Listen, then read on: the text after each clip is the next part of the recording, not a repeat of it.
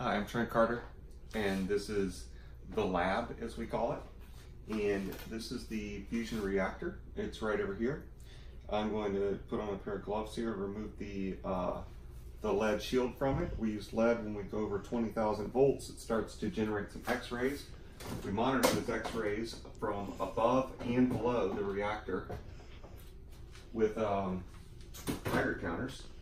So we keep one in front of us here to make sure we're not getting irradiated, and we keep one above to monitor the X-rays coming up. So come on over here and take a look at the reactor. We'll just film inside the reactor real quick.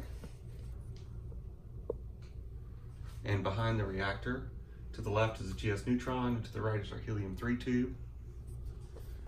And below it's the pump. And right over here is the turbo pump. This is our valve to change the conductance of the system. Here's two pressure gauges which feed into here. And this is our control system. This is called Mr. Fusion, and it's a giant readout up here. And this is where we can control the system, such as turn the pumps on, etc. All automated. Here's a paddle switch for safety. Turn the system back on, voltage adjust, all that could be done automatically.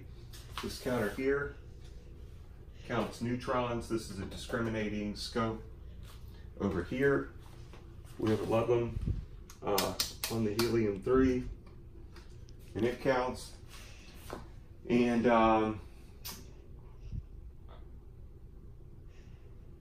right here is our collector of deuterium gas.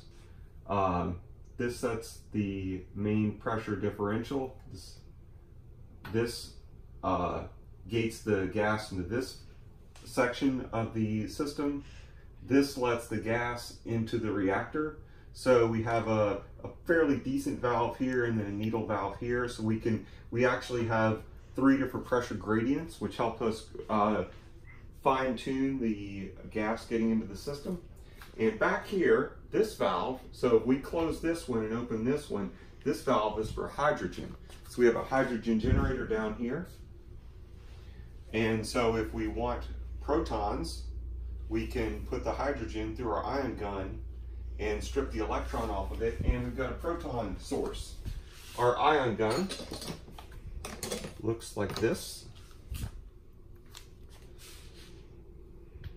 So this is a spare one, or a second one.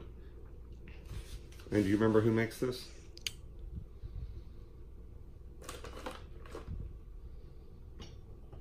Well, I'll put it in the description.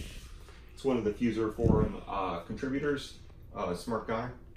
So that's pretty much the setup for the Fusion Reactor 3, which we call it here, which we're using to test 1D, 2D, and 3D cathodes, and we will be testing doing more proton boron 11 experiments in the future.